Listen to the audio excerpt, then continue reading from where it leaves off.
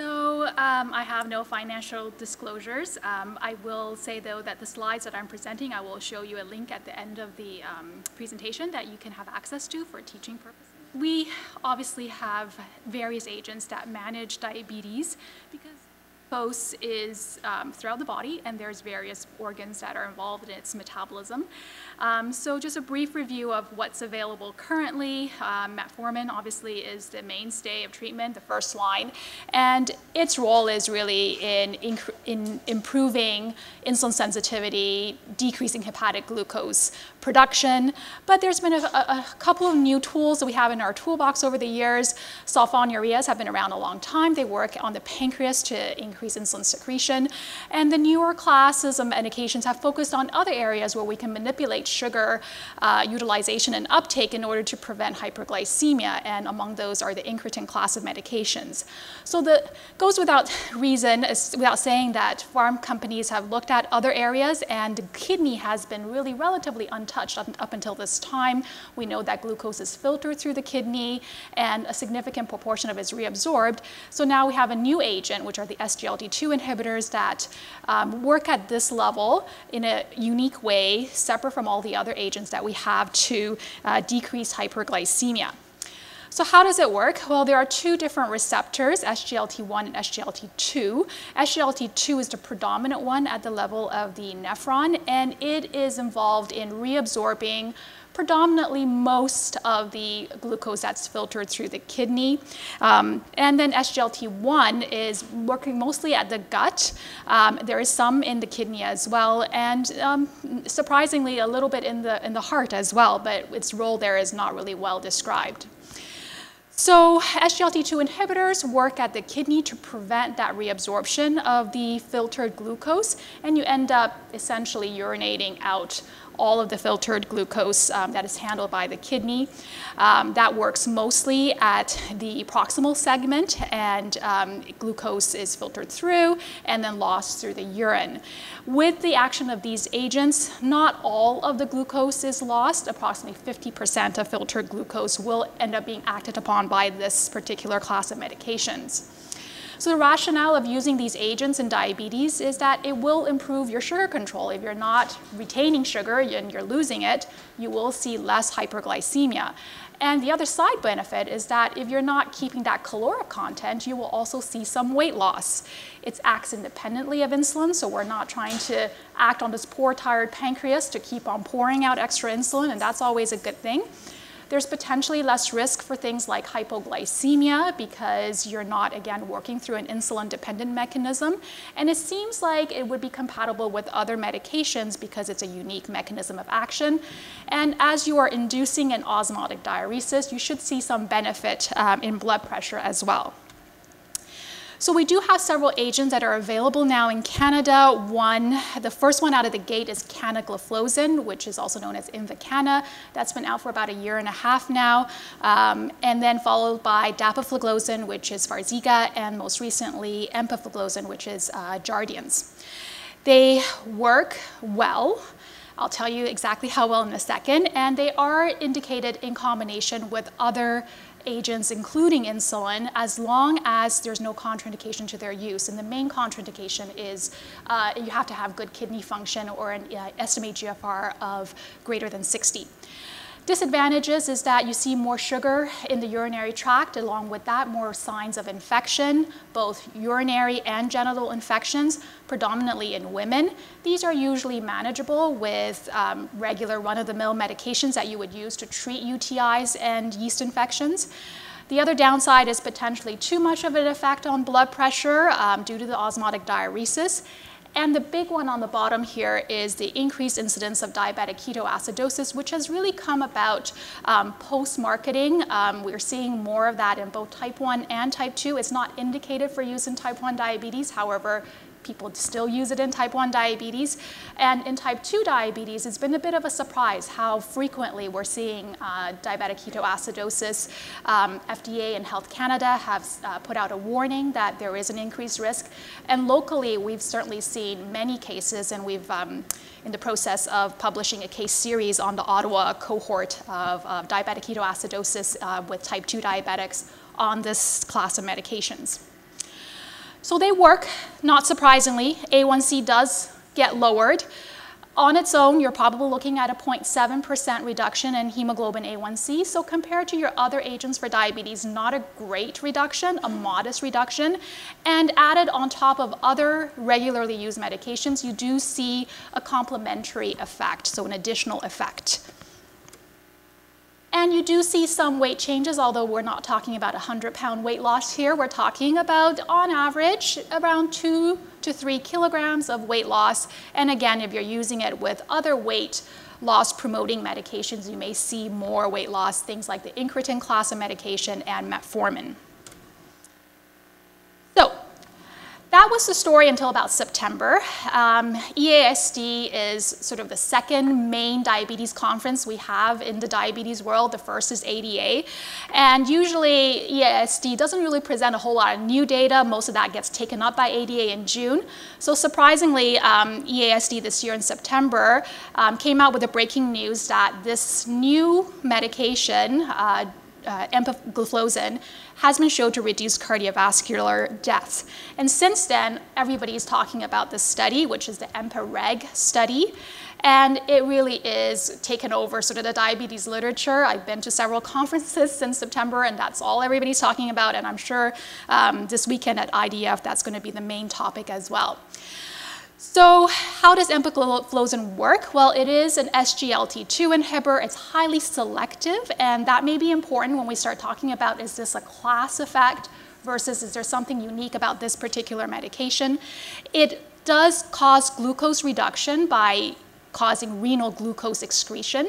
And in type 2 diabetes, it does lead to A1C reduction, weight loss, as well as reduction in blood pressure without a significant increase in heart rate.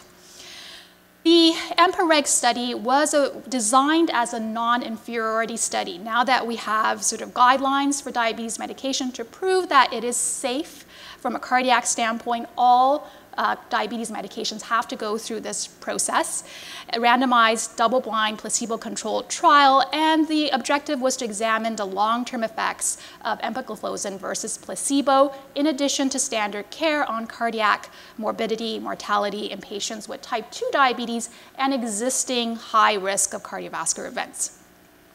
It was done worldwide, 590 sites in 42 countries, over 7,000 patients enrolled, and they were randomized into 3 arms, placebo, EMPA at a low dose of 10 milligrams versus EMPA at a high dose of 25 milligrams. This was added to standard care, so other diabetes medications were used. They just didn't, they shouldn't have been adjusted in the 12 weeks prior to enrollment. The key inclusion criteria, type 2 diabetics, so no type 1s, BMI less than 45, I think that's pretty, it's going to capture most of your type 2 diabetic patients. A1C, pretty wide range, 7 to 10%. The mean came out to about 8 point something. And there has to be established cardiovascular disease, so a prior MI, coronary artery disease, stroke, unstable angina, etc. And the key exclusion criteria is a low eGFR. So the primary outcome was this 3-point MACE system where you had time to first occurrence to cardiovascular death, non-fatal MI, or non-fatal stroke. And the secondary outcome was a 4-point MACE, which included hospitalization for unstable angina. So looking at the baseline characteristics, this is people I see every day. There's nothing that really stands out. So the mean age is around 60. As in a lot of studies, mostly male, spread out throughout the world. A1C mean was 8.08%. And the key here to note is that these were patients who had diabetes for a while. So most of them, over half, had had diabetes for over 10 years. Again, very typical of the type of patients that I would see as an endocrinologist. And they were all on various different glucose-lowering agents. Metformin was used a lot, which would make sense with all of the guidelines suggesting its first-line use. And the other thing to note is that insulin was also used quite frequently. So about half of the patients in the study were also on insulin. So again, we're not dealing with a milder diabetic, someone who's had a recent onset.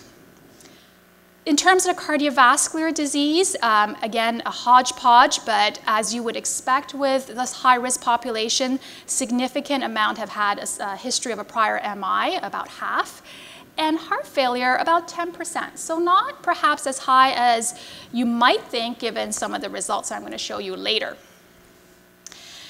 They were all on good medications, so there's always the argument with these newer cardiac mortality studies is, well, in the era post-ACE inhibitor statins, are you really going to see that much of a benefit in a 3-year trial of a diabetes medication? Well, these patients were on, significant proportion of them were already on lipid-lowering medications, statins, ASA, and I didn't show you the blood pressure data, but they were all pretty well controlled for their blood pressure with a mean systolic blood pressure about 135. So the not surprising results to start off with, so A1C reduction, as I showed you with the previous SGLT-2 inhibitor data, you do see an A1C reduction. You see an A1C reduction that is modest, about 0.7%, and that's what we saw in this trial. And the nice thing is that you see that with both of the doses, low dose and high dose. Weight, there was again, modest weight reduction, about 2-3 kilogram weight loss. Not huge, but considering the natural history of diabetics is that they will gain weight over time, it is always nice to see a diabetes medication that does not promote weight gain, which has been the case up until the recent years. Systolic blood pressure, there was a blood pressure reduction. Again, you can argue whether this is significant or not. I think it is significant. We're seeing about anywhere from at the middle of the trial versus the end, anywhere from a 3 to 5 millimeter mercury reduction in systolic blood pressure. There was sort of a neutral, but maybe even an adverse effect on LDL cholesterol. So you can see sort of towards the middle part here that LDL levels were higher in those treated with empagliflozin. Towards the end of the trial, it kind of the curves kind of overlap a little bit. It's balanced off by also a mild increase in HDL cholesterol. And these are in milligrams per deciliter, but they're pretty close to what we would consider target for our type 2 diabetic population. So LDL, the mean was around 2.1, and HDL, we're talking about a mean about 1.1 millimoles per liter. So here's where the surprising results came in. So when they looked at the primary outcome, cardiovascular death, the empagliflozin group did significantly better, and the hazards ratio was 0.6.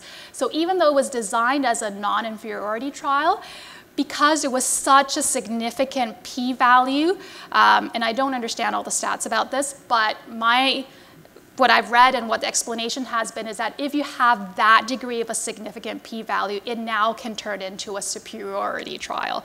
So this drug did have a benefit. And the other big thing that's been really talked about quite extensively is how quickly those two curves separate right from the onset. So really we're not seeing a separation at 12 weeks, which is what you typically would expect if we're talking about some more long-term metabolic changes like LDL or glucose. But really, really early on, within weeks, we're seeing a separation of the two curves, and the curves continue to separate over the course of the trial. There was not a big difference between the low dose and the high dose. They both showed a superiority, maybe a little bit more with a higher dose. And when you divide it up into your different primary outcomes, it really was the death, the cardiovascular death, that drove that endpoint to be such a significant number. So the other big thing that came out was hospitalization for heart failure. So when they looked at that independently with the group that was treated with this medication, there was a similar separation of the curve when it comes to hospitalization for heart failure. So this was a bit surprising. I showed you the baseline data. They had a 10% pre-existing history of heart failure in the baseline population, and to get this degree of a significance at the endpoint is pretty remarkable. If you Next question is, what was driving that cardiovascular death? Was it death from heart failure that really improved in this group? It really wasn't. I mean, they looked at sort of the different things that the people actually passed away from, and it was a mixed bag, you know, MI, sudden death, arrhythmia. There was a 40% unspecified cardiovascular death category, so that may somehow be, you know, directing the results one way or the other. So that's certainly something that could be unexplained there. There's been some literature that suggests that maybe certain types of arrhythmias are, ventricular arrhythmias are included in that unspecified group, and maybe that's what drove the reduction. So the summary of this trial is that it reduced the total risk for the 3-point MACE, the primary outcome, by 14%. It did improve glycemic control, although nobody believes that it was the glycemic control that caused this degree of positive cardiac outcomes. We haven't seen that with any of the other diabetes trials in the past. And the effect was so early on that it really would be unexpected if it is related to glucose lowering. There is reduction in weight and blood pressure, so that certainly is quite positive. And there may be a small increase in LDL and HDL that perhaps balance each other out. The empagliflozin was increased with some was associated with some side effects, not unexpected, genital infections, but otherwise was pretty well tolerated. They didn't see an increased risk of DKA in this large trial of 7,000 people. So that's again quite positive, where we're seeing really quite a bit of DKA with some of the other classes of medications in this class. It reduced the hospitalization for heart failure by 35%, reduced cardiovascular death by 38%, and improved survival by reducing all-cause mortality by 32%. So the key features here, it's a high-risk cardiovascular population with modest hyperglycemia, mean A1C 8%, already on standard glucose-lowering therapy, 50% of them already on insulin.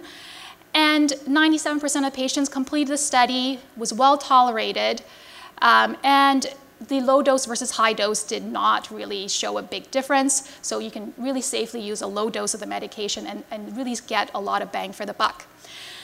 So when you look at sort of the net effect in this trial for 3 years in 1,000 patients with type 2 diabetes, 25 lives were saved, 22 fewer cardiovascular deaths, 14 fewer hospitalizations for heart failure, 53 additional genital infections. So number needed to treat, looking at when statins first came out, this is the 4S study with simvastatin. For 5.4 years, the number needed to treat was about 30. Then came along the ACE inhibitor, so HOPE trial. Number needed to treat was about 56. And now we have empagliflozin. The number needed to treat was 39. So again, really unexpected and quite remarkable for a diabetes medication. So the next question is why? Why are we seeing this effect in this particular diabetes medication? And there's been lots of hypotheses floating around. It likely does have something to do with the diuresis effect of this medication, because you are causing purposely that osmotic diuresis at the kidney. You're going to see fluid that's being lost. You're going to see an improvement in blood pressure, and there may be other unexplained mechanisms that we don't know yet. They've looked in the heart. There are no SGLT-2 inhibitors, SGLT-2 receptors at the heart level. So it's not a direct receptor effect, but there may be other mechanisms related with the vasculature. Now, up until this point, the meta-analyses of intensive glucose control in type 2 diabetes has been somewhat less than impressive. So really mostly driven by studies like ACCORD and VADT, really we're not seeing benefits in terms of intensive glucose lowering. So at best, we're seeing a neutral effect. And maybe if we interfere with glycemic management early on with metformin, you may see a positive effect much later on. With the UK PDS, we're talking about 10, 20 years later on, you're seeing a benefit in cardiovascular outcomes. So this is clearly different. So that's why we don't think this is really related to sugar lowering on its own. The next question is all SGLT-2 inhibitors created equal? Well, we don't know, okay? So the studies are coming, 2017, I believe, with dapagliflozin, and then canagliflozin, I believe, is 2017. Those trials will be finishing up, and we should hopefully see similar effects. But there are some subtle pharmacokinetic differences between these medications in terms of selectivity for that SGLT2 receptor. So again, at this time, it really is only this particular medication that should be used in a high-risk cardiac population if you're hoping to see this kind of benefit. So where does this fit in our algorithm for managing diabetes? Well, nothing's going to replace metformin. That's really our first line that's been out there for a long time with good evidence on safety. So really, a first line with anybody with type 2 diabetes, metformin should be used unless there's a contraindication. However, when it comes to the add-on therapies, you are going to choose the agent that's best suited to the individual, and it could be dependent on the degree of hyperglycemia. So if someone's A1C is 11% on metformin, you're not going to choose this medication because it's not going to lower the sugar enough. And in that setting where they're so catabolically negative, they're losing so much sugar, is there going to be any additional benefit of a medication like this? I don't know. So I think really it's best used in that specific population with pretty stable diabetes, modest elevation in A1C, who has those features of higher cardiovascular risk. So this is just highlighting the things that I've talked about, adding the second agent, and hypoglycemia management and reduction is always very important because there is independently associated risk of death with hypoglycemia, severe hypoglycemic events in diabetes. So definitely something to always be on the lookout for. I promise these are the slides. So if you go under EMPA-REG, you'll be able to find them. And I thank you for your attention.